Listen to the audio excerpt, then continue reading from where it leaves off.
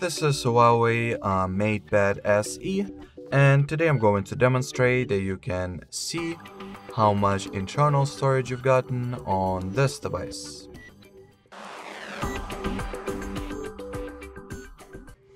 So to start, you will need to launch Settings. Onwards, enter the storage category, and at the its respective and separate storage page, you can see how many gigabytes you have in general, in my case 128, and how much of it is being currently used, which is in my case 18.31 gigabytes. As well as at the same page, you can view what is the storage occupied by exactly. Alrighty, so that will be it for today. Thanks for watching, and bye bye.